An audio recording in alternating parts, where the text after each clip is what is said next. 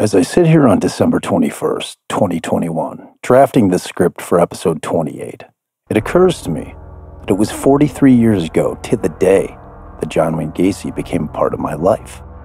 Now, I've told you a bit about my father and how he became involved in the case, and how I came into possession of the rare historic tapes, which you've been hearing throughout this season. But I really haven't talked much about how this case affected my life. And as we race towards trial and the culmination of this season, which will end on episode 33, think about it, you'll quickly realize why that number was chosen as the end game. I wanted to take a moment to try and encapsulate how this sad and horrific case has impacted me throughout the years. As you know from earlier in the season, my parents were divorced at the time that my father was retained by Gacy to represent him, and I was living in Colorado Springs at the time, far away from ground zero, which in retrospect was very fortunate for me as a fourth grader. As I've articulated throughout the season, this was a huge case, especially from the media perspective, and everyone in the Chicagoland area, parents and children alike, were aware of the case and who all the major players in the case were. And as we know, children can be cruel, many times just in being honest, because they have not perfected the art of tactfulness, and sometimes just because they have their own issues at home, which often get projected onto their classmates. So to say that I was lucky to not be attending elementary school in Oak Park during this time frame is probably a bit of an understatement. So from afar, I was kept apprised of what was going on with my father and the case by my paternal grandmother, Josephine, as she was my rock and my point of contact before, during, and after the divorce, because, well, that's just who she was. She was never one to sugarcoat or mince words, and she loved me fiercely. So I would get weekly letters from her, which would detail all that was happening with the case and my father, and which would include clipped articles from all the local newspapers. I, in turn, started collecting the articles in a large gift box, and over the course of the year and a half that the case was going on, that box became packed to the gills with articles about the case, the creep, and my father. I would read the articles repeatedly, not so much because I was intrigued about the case, but because it was my lone connection to my father. These articles made me feel he was more a part of my life than he was at the time, or that he could be because of the distance between us and the time constraints that come with handling a case like that. It was a strange circumstance as a young boy to be proud of my father because of his newfound fame, or notoriety, depending how you look at it. But I did, and I still do admire him, even more to this day for this major accomplishment in his life. I know, now more than ever, considering that I followed his path and became a criminal defense attorney myself, exactly the toll that a case like this takes on the lawyers handling the case. Now, state's attorneys, as far as they go, if they get the conviction, they are civic heroes. The defense attorneys, well, they always will lose in a case like this. If their client is convicted, he dies, plain and simple. And whether he deserves it or not, that does nothing to mitigate or dilute the fact that your client is dying on your watch. In the event that the jury would have found Gacy not guilty by reason of insanity, his attorneys would have been reviled as the men who aided a monster in getting away with murder. The hate would have been palpable. So any way you slice it, it was a lose-lose proposition for Mata and Amarante. Oddly, the best case scenario for both my father and Amarante was how it ends up turning out, at least in the court of public opinion. So yeah, those articles and my grandmother were my only connection to my father that I had during the pendency of the trial, for a year and a half. So aside from the occasional phone call, that was it as far as my father went. Well, it's not exactly true. He did send me one cassette tape that he had recorded for me during the case, which, to be honest, I had completely forgotten about up until this moment. I remember very little with regard to what he said to me on the tape, but I clearly remember that the tape included animal stories, which was a little bit that a radio disc jockey named Larry Lujak and his co-host Tommy Edwards, Little Snot-Nosed Tommy and Uncle Lair, used to perform on WLS AM radio. I'm not sure why I loved those stories, but I did, and the memory of them has stuck with me all these years. I just recall thinking of my father sitting by his shitty little radio in his room, his tape recorder in hand, recording these little episodes for me. It was a small act of love that had a major impact on me as a child. Eventually, the case ended, and 2 years after it was over, after a horrific custody battle, my father was given legal custody of me. So in 1982, I moved back to Oak Park, Illinois. And even then, kids apparently had long memories, because at least initially, I caught a lot of shit from my classmates about my dad being Gacy's lawyer. It never reached the point where I developed a complex, at least that I'm consciously aware of, but it certainly became a well-known fact of who my father was and what he had been involved in. And that has followed me throughout the course of my life. And that box of keepsakes that I would have loved to pass down to my children was lost in a flood in my grandparents' basement. So I was left with the memories and the tapes. Now, it's a bizarre thing to have a connection to a case like this, especially when I had no say-so in the matter. I can look back and see how in the long run, I think this case affected my father, and I believe that it had a much greater impact on his psyche than he's willing to admit. I had hoped going into this podcast that I would be able to break through his mental armor, to really get into the nuts and bolts of the personal side of handling the case and how it affected him. But he's old and he's stubborn, or maybe he's saving it all for a book that he's been threatening to write for decades. I don't know. So by way of necessity, this has become my story, and I must tell you that it has been cathartic to share it and the tapes with all of you. So we here at Defense Diaries want to wish all of you, our faithful listeners, the happiest of holidays.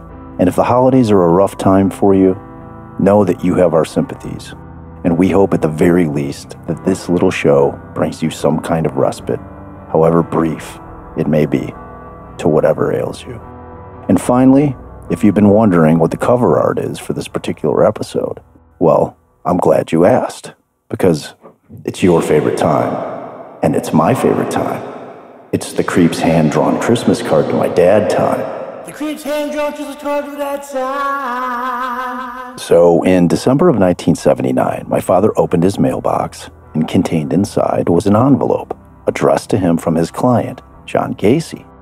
He slowly opened the envelope, carefully examining it, and contained inside was the creepiest Yuletide cheer imaginable. It was a hand-drawn Christmas card from the creep himself, addressed to my father and his then-girlfriend Valerie, complete with a heartwarming quote from "'Twas the Night Before Christmas," which misspelled chimney as chimmy, which I always thought was funny. We wanted to share this nightmare before Christmas with you because, well, after all, you seem to enjoy dark shit. So, happy Christmas from us to you.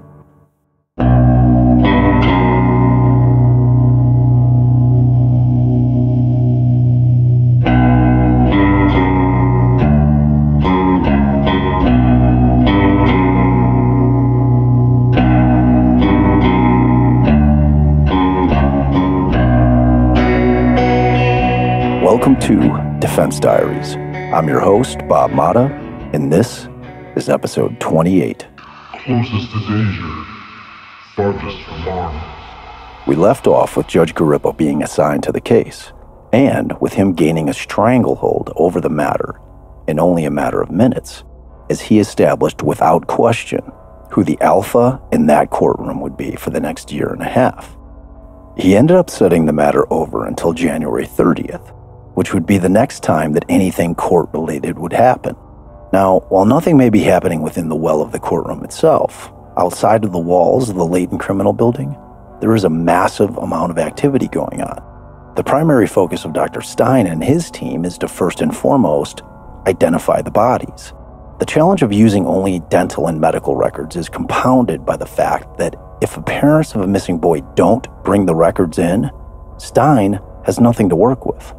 Beyond that, there is a decent chance that some of the boys never went to the dentist or the doctor for anything of import. Thus, there are no records that exist. Additionally, There were various personal items such as wallets, key rings, belt buckles, watches, bracelets, and clothes items that were recovered from the house that could also be used to help identify victims. Maybe.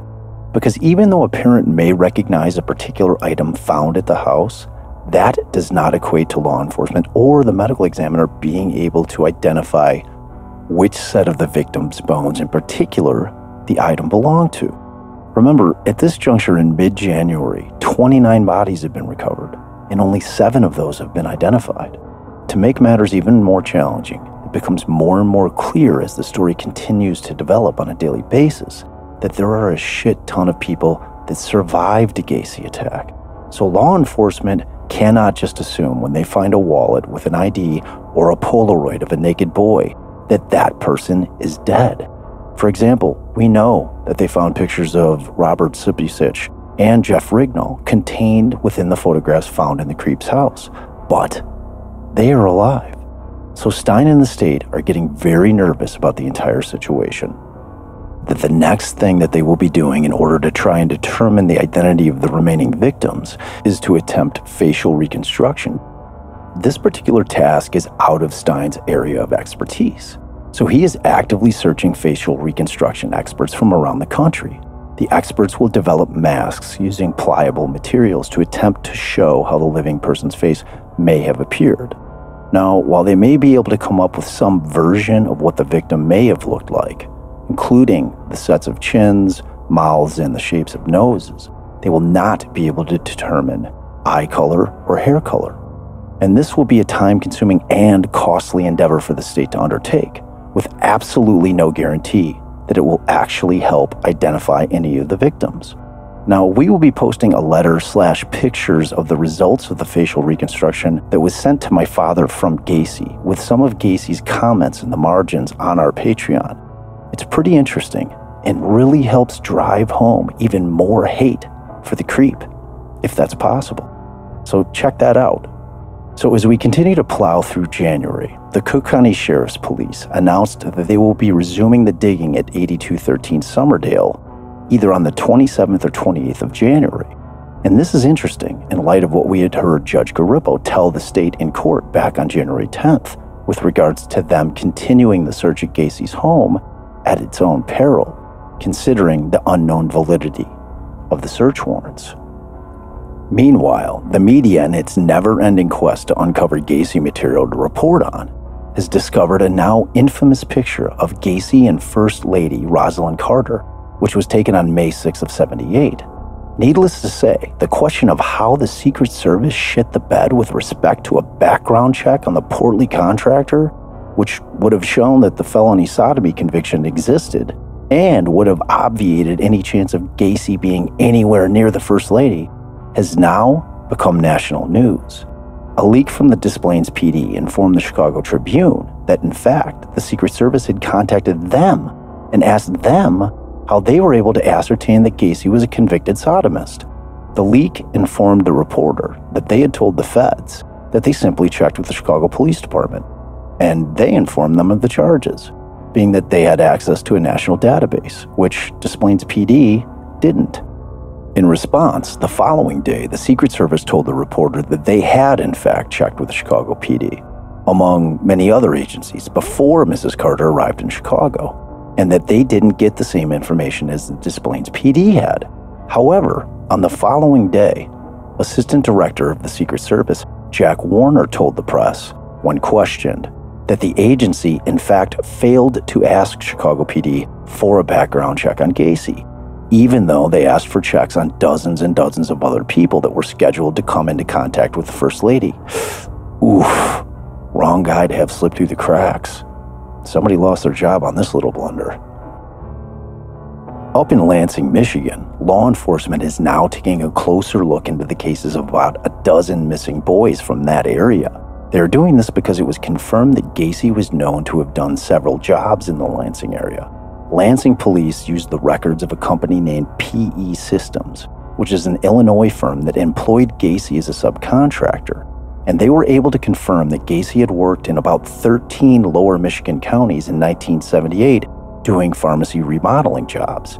He was also known to have worked up there in late 1977, Now, after this story ran in a local paper in Kalamazoo, Michigan, the mother of John Prestige, who was last seen alive on March 15th of 1977, and who was a native of Kalamazoo, Michigan, sent her son's dental records to the Cook County Sheriff's Police because her 20-year-old son, John, had come down to Chicago to visit a friend and find work with a contractor from Chicago. After receiving the dental records, Dr. Stein was able to confirm to Mrs. Prestige that her son John's remains, sadly, had been found in Gacy's crawl space. Also, 18-year-old Robert Winch, who was another native of Kalamazoo, Michigan, who had last been seen on November 11th of 1977, had also come down to Chicago. Robert had been living in a foster home, and he had run away from that home because of issues that had arisen.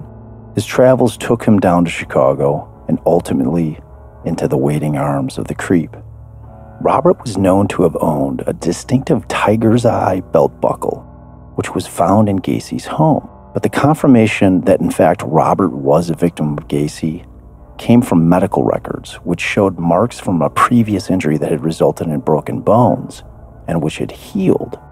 Stein was able to take these records and make the comparison and confirm that Robert Winch was in fact a victim of John Wayne Gacy.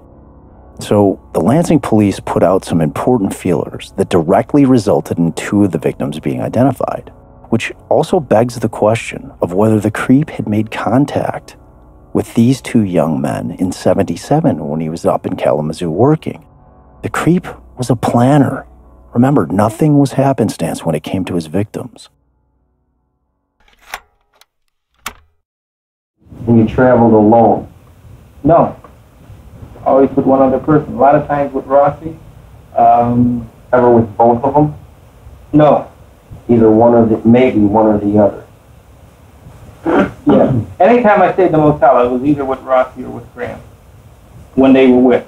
Like on some jobs, when we went up to Wisconsin, there was 4 of us. All right, Rossi wanted the room with me.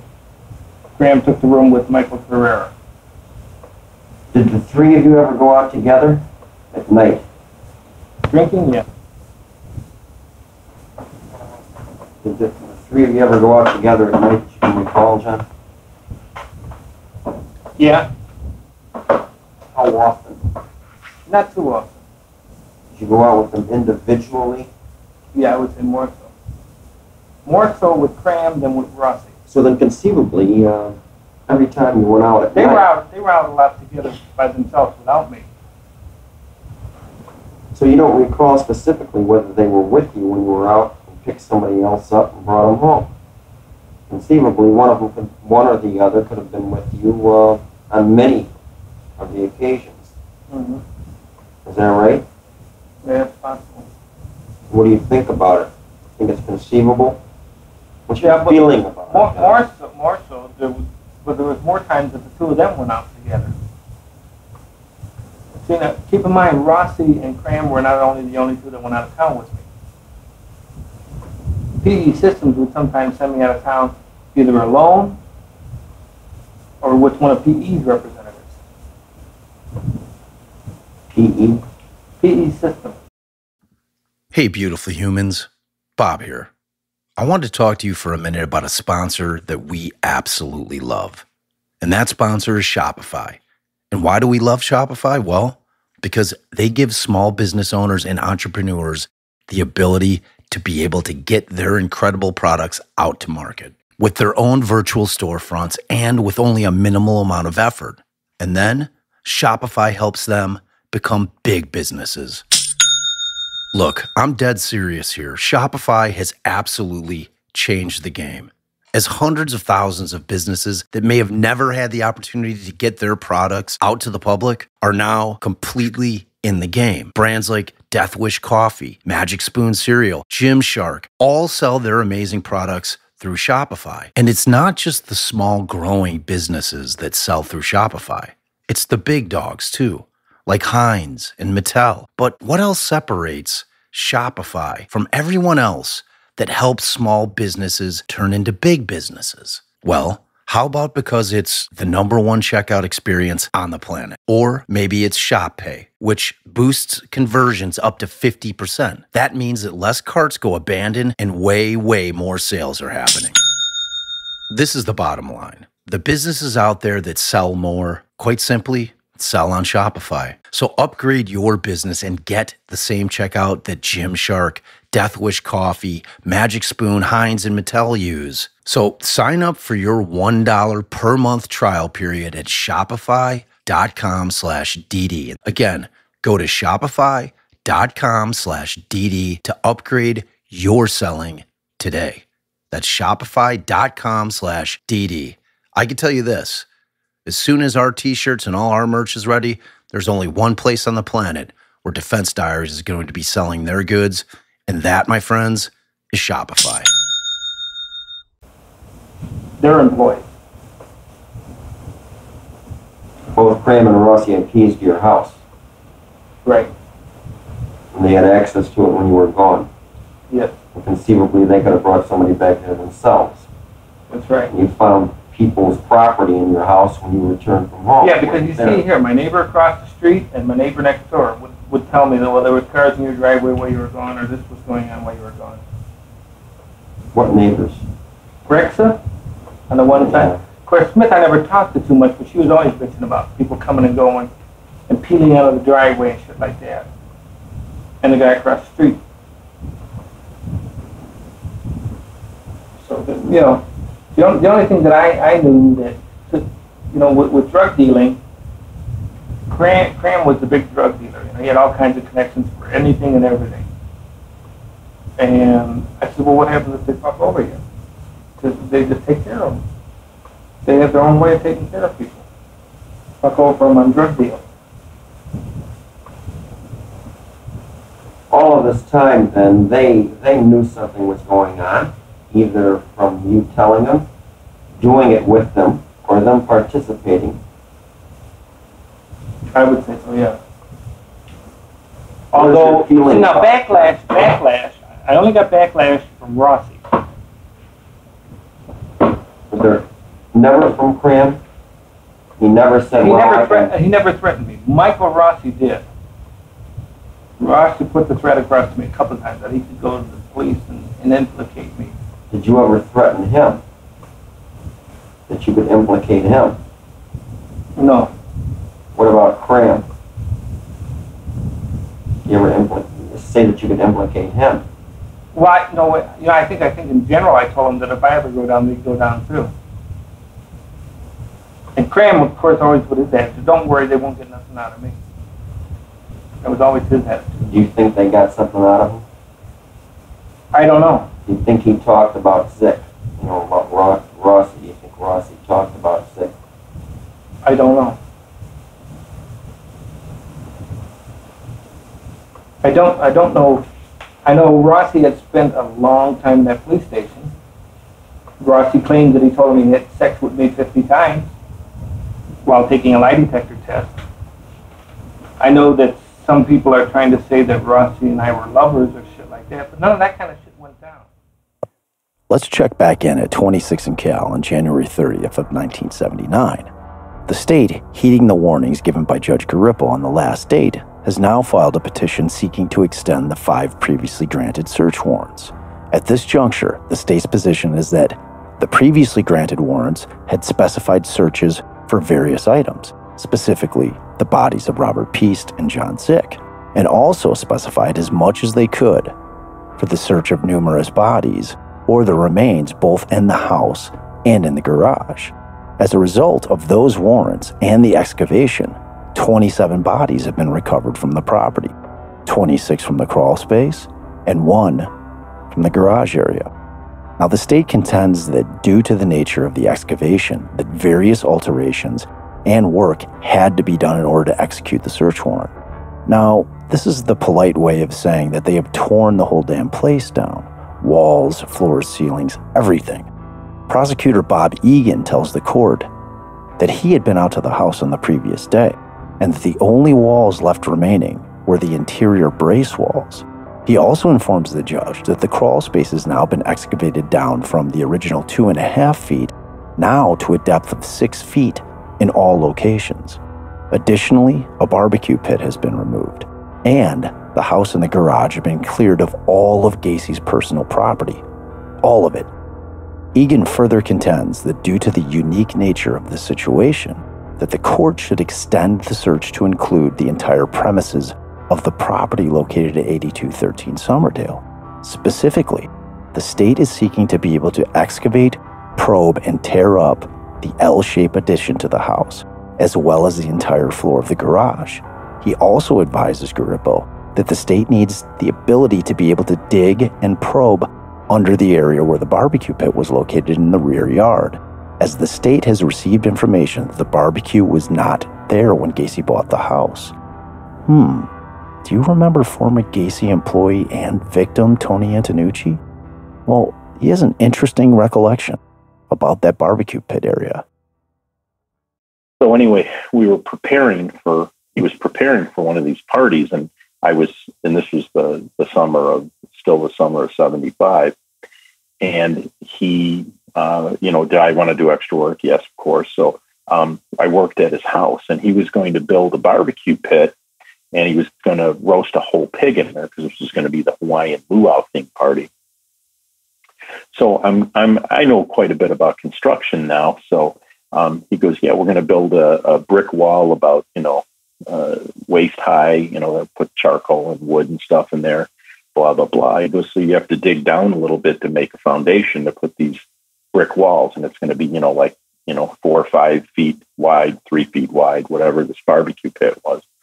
So I'm digging to put and going to form out to put the concrete for underneath this. And he goes, that's not deep enough. And I go, we're building a wall. It's only 2 feet, 3 feet high. I go, you don't need much more than a 6-inch foundation on there. But he wanted me to dig it deeper and deeper. And I dug this hole down in his backyard about, 3 feet, which seemed excessive. You don't need a foundation that's 3 feet deep for, a wall that's only going to be 2.5 or 3 feet high. So I kind of questioned why it was there. He goes, there's going to be a lot of heat from the barbecue, blah, blah, blah. It's got to be thick concrete so it doesn't shatter and all this stuff. So anyway, he laid some construction bullshit on me. And so I dug it. And sure enough, they later found somebody in that underneath the barbecue pit. And I dug that hole. I know later he had people digging in the crawl space, but I think this was all predated anything with the crawl space. But yes, I did dig that. I actually laid the brick and everything for that barbecue pit. As a matter of fact, I got kind of good as a masonry tuck pointer kind of guy. If you remember the brick front of the house, if you look at the pictures, because the house was just a frame house, it wasn't a brick house, but it had a brick facade on the front. I put that brick facade on the front. I mean, John Gacy and I did it, and there might even been someone else helping it. But yeah, I remember we worked to put that whole brick facade on the front of the house. And every picture you see of the house, I'm like, hey, put those bricks up. Now, Antonucci, unlike, say, Rossi, actually had no clue he was digging a grave for Gacy. Man, Gacy really was the epitome of evil. Egan continues with the state's requests. He goes on to tell Garippo that they definitely need to dig under all of the blacktop, and he's also seeking leave of court to use a thermal optic probing device, which can detect gaseous production similar to what would be given off by a decomposing body. Egan tells the judge that if this technology is allowed to be used, that more digging may not be required. He also makes it a point to tell the judge that nothing that they are requesting to do in court today has already been done. He's doing this to make sure that anything that they find when the dig resumes will not be connected to the old, possibly invalid search warrants. Egan then takes a seat. Now, it's my father's turn to respond. And he starts by informing the judge that at this point in time, that Gacy's house is nothing more than a skeleton, and that the state has gone far beyond what the warrants that exist and that are on file allow for. Mata asks the court to deny their motion on its face, as the proper approach would be for the state to prepare another affidavit for search warrant, which would state sufficient facts to support the request to dig up. Hey guys, Bob here. I want to talk to you a bit about investing. Yeah, you know that concept of making your money work for you? Yeah, well, I was always afraid to invest because I knew nothing about it. I didn't know how to enter into the market. I didn't know how to buy stocks. I didn't know how much money I needed. I didn't know if I had enough money. I didn't know if I did have enough money, who I'd give the money to invest it for me. I didn't know what kind of stocks to buy, all of the excuses that I had. And frankly, when I was young, I just wasn't thinking about retirement. I wasn't thinking that far ahead. And I wish that today's sponsor, Acorns, existed 30 years ago when I was in my 20s, because I would have been in the market now at this point for 30 years. So what is Acorns? Well, glad you asked. Acorns makes it easy to start automatically saving and investing for you, your kids, and your retirement. And guess what? You don't need a lot of money or expertise to invest with Acorns. In fact, you can get started with just your spare change. Acorns recommends an expert-built portfolio that fits you and your money goals, then automatically invests your money for you. And now, Acorns is putting their money into your future. Open an Acorns Later IRA and get up to a 3% match on new contributions. That's extra money for your retirement. How cool is that? Look, guys, long before Acorns was a sponsor of our show, I was using Acorns to invest my money. I thought the concept of using spare change from transactions to invest in the market was so ingenious that the minute I found out about it, I signed up and got an account. So if you were like me and you were hesitant about getting into the market, forget all that.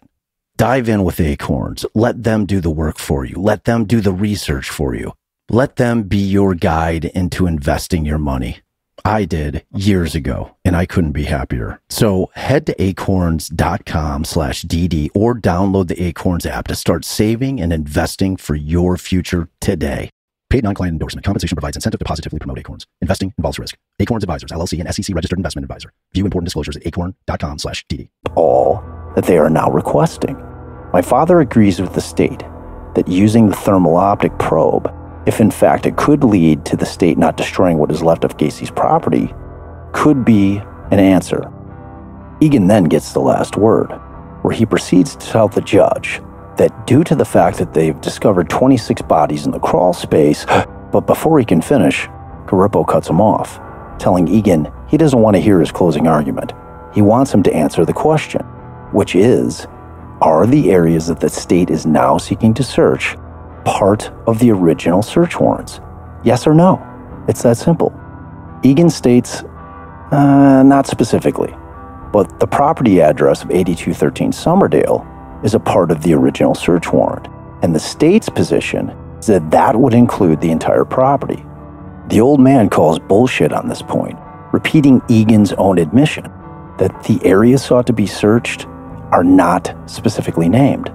Garippo inquires of my father whether it's the defense's intent to file a motion to quash the warrants. Mata answers in the affirmative.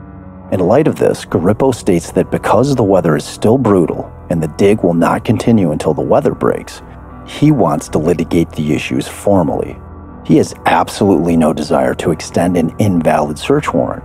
So after some more arguments about the potential effects of delaying the search, Garippo cuts it off and sets the matter for hearing on February 16th.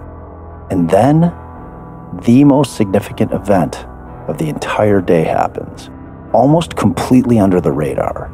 At the very end of the hearing, Bob Egan informs the court and the defense that the state is filing an inventory of things seized in a search resulting from the search warrant of December 13th, prepared by none other than Lieutenant Joe Kozenczak.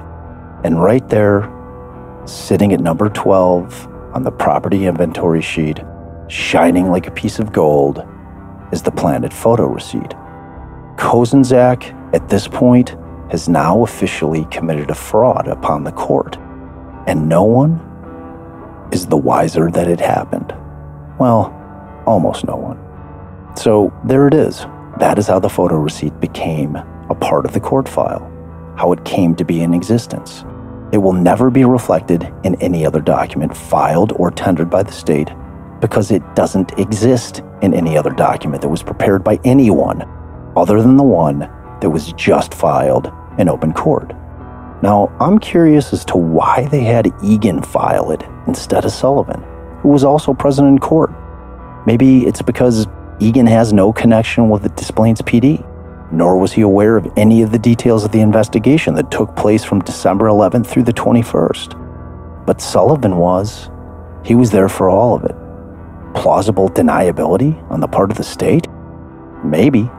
Or maybe it was just happenstance that Egan filed it because he happened to do most of the talking on this day. Which is also interesting, because it would seem that Sullivan, the prosecutor from the 3rd District who helped draft and review the early affidavits for search warrants, would have been the guy that would have been arguing on this day. Because, after all, how could Egan possibly know more about the first warrants than Sullivan? Simple answer, he couldn't, and didn't. It's very curious indeed. So, Garippo adjourns court in the matter of the people of the state of Illinois versus John Wayne Gacy, and holds the matter over until February 16th. Now, Garippo has given the defense 7 days to file its motions to quash the warrants, so my father leaves the courthouse and immediately is off to start researching and drafting the motions in his little office in Oak Park. Back at the medical examiner's office, Stein has been able to identify 3 more young men through dental records. The first one being Robert Gilroy, who had been missing since September 15th of 1977. Also identified was Michael Bonin, who had last been seen on June 3rd of 1976. And finally, Russell Nelson of Cloquet, Minnesota, who was last seen on October 17th of 1977.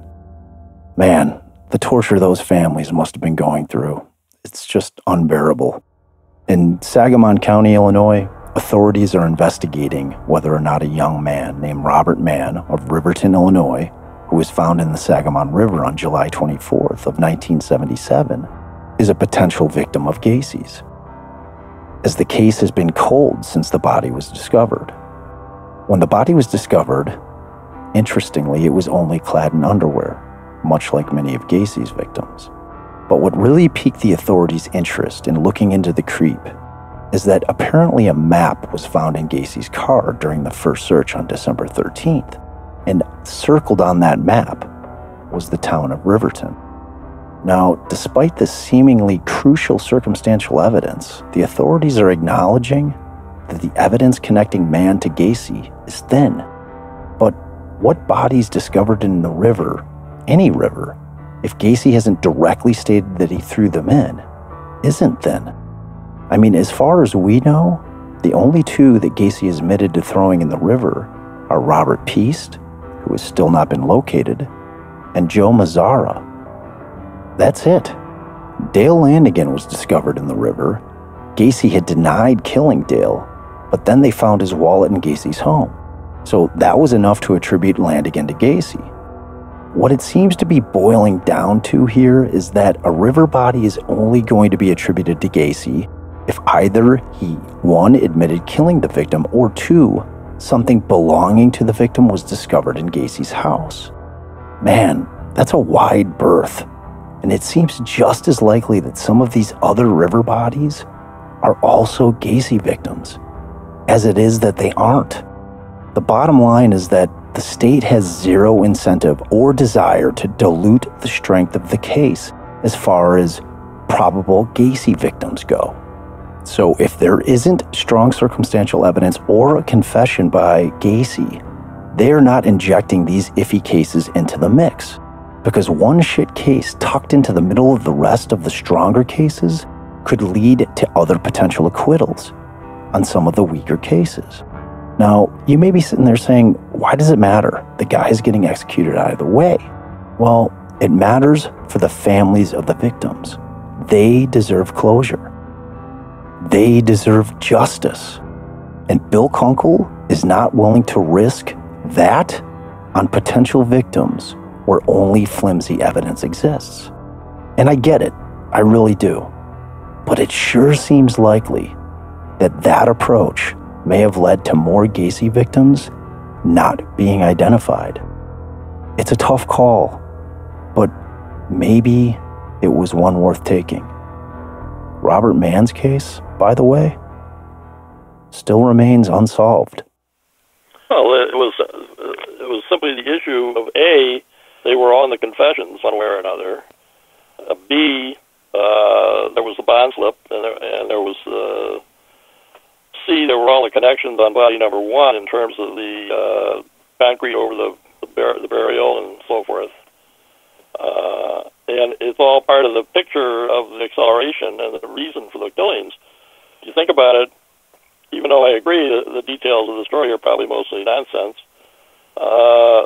it wasn't the typical rope trick. It wasn't any of that. It was strictly a stabbing in the chest.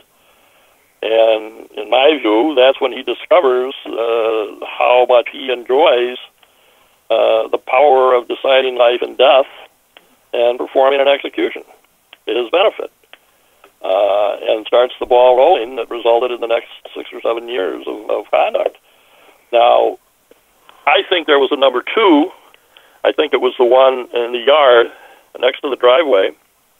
But that's an unknown, and so we really don't know any details about that one. So I think that one fits in next, but we don't know anything about it, so it doesn't add or detract from where I'm going, and as you'll see in a minute. Number 3 is San Butkovich, several years later, all the way to 76.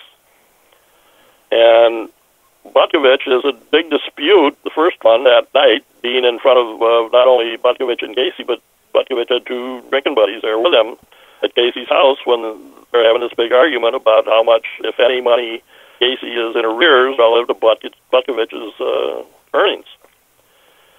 And then after they leave the first time, then Gacy goes back later, according to his own statements, and finds Butkovich in a tavern alone and gets him to go back to the house, gets him in the handcuffs, and while he's in the handcuffs, Butkovich says, "When I get out of these handcuffs, I'm going to kill you, you son of a bitch." This is according to Gacy. And he goes ahead then, and for the first time, or maybe the second time, in my view, uses the carrot and strangles him to death.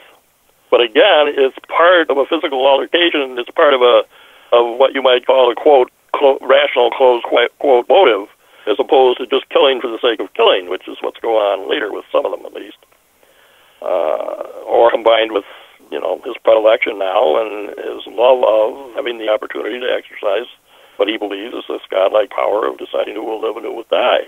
And I think he got off as much on making the decision of some of the living victims, the guy in California that had the noose around his neck and so forth, to decide to let them go, William Donnelly, to decide to let them go, as he did with the ones he decided, I'm going to kill this one.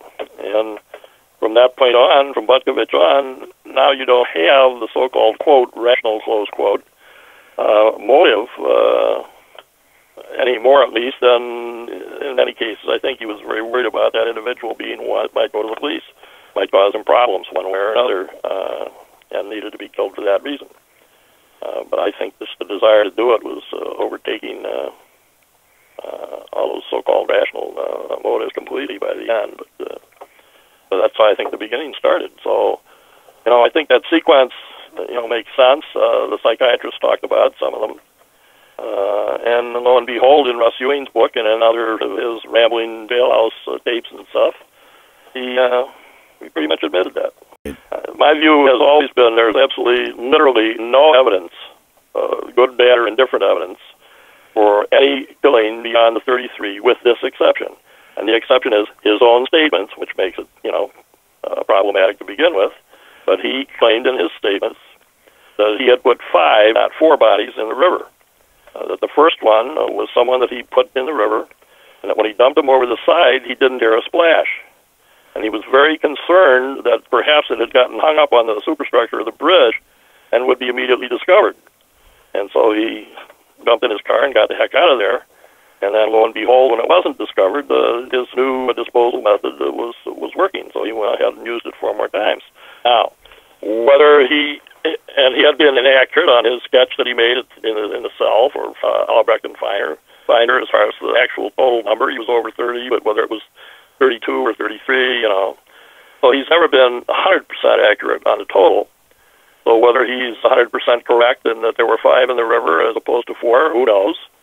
And the sub-theory, of course, always was that because of all that traffic under that particular bridge to the refineries and other industry in that area, plastics plants and so on, there were a lot of oil and coal barges going under in long barge trains under that bridge. And particularly the coal ones are kind of like a pyramidal shape, drawn out, rectangular pyramid shape. If he landed on one of those, he could be on it, and then in a storm or further down the river or bumped into a eddy or something, the body takes loose and falls off, and no one ever sees it, and it's anywhere between there and New Orleans. We are now jumping ahead to February 16th of 1979, which is the most critical day in court in the case against Gacy, as the motions to quash the arrest and the motions to suppress are both going to be argued. Whatever happens with respect to these motions will determine if a killer walks or if the evidence will stick. So let's get to it on the next episode of Defense Diaries. Now, I'd be remiss if I didn't give credit where credit is due. To my friend and my executive producer extraordinaire, Darren Wood. Thank you, D, for making it all come together. To Taras and Ryan Gack for your haunting and beautiful music that sets the scene for every episode. To Alex Carver and Corey Ridings that give our podcast something to look at. To Allison Mata, who makes everything behind the scenes happen. To our wonderful sponsors that help us keep the show going. And to our network, Cloud 10 and iHeartRadio. Thanks for having faith in the pod. And finally, to our beautiful patrons, who I know some of you are owed goodies, and we got you, I promise. And finally, to all of you, our faithful listeners, thank you, because without y'all, I'd just be an old man talking about an old case. Talking to you next time. Thanks, Rob. Thanks, man. Hey, Rob, thanks, man. Thanks, man. Appreciate you. Friendly reminder to follow, rate, and review on Apple Podcasts and whatever platform you listen on, if possible. Also, follow us on Meta and Instagram at Defense Diaries and on Twitter at Defense_Diaries, and also on TikTok at Defense Diaries Podcast. So make sure you check it out. Okay, we know where the body's at. We know exactly where the body's at.